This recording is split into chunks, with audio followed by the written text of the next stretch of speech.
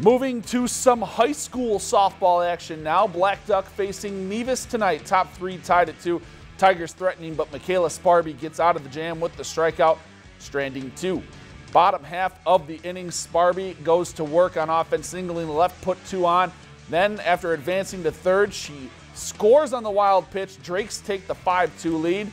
Then in the fourth, Blackduck up 6-2. Haley Murray rips a shot to short. Tigers look to be out of the inning, but can't make the play at first. 1 run scores. Drakes go up 7-2.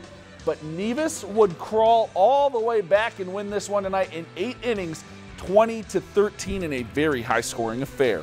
If you've enjoyed this segment of Lakeland News, please consider making a tax-deductible contribution to Lakeland Public Television.